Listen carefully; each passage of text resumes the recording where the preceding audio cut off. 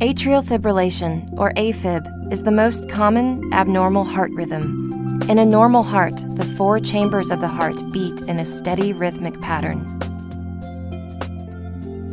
With AFib, the atria fibrillate and create an irregular rhythm. In AFib, the heart works less effectively as a pump, resulting in an area of the heart where the blood flow is slow or stagnant.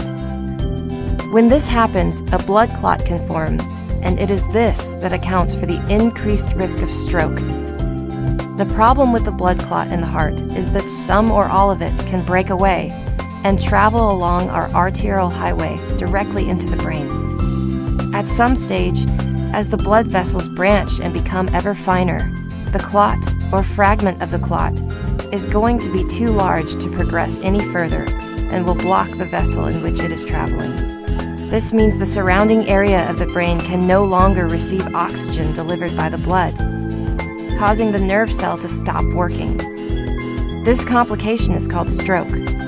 Early detection of AFib, followed by adequate treatment, can reduce risk of stroke by 68%. Sometimes people with AFib have no symptoms.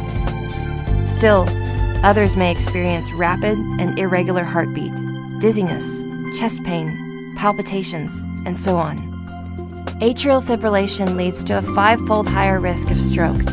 This makes identifying and treating AFib so important. Knowing your stroke risk factors, following your doctor's recommendations, screening for atrial fibrillation, and measuring blood pressure are the best steps you can take to prevent a stroke.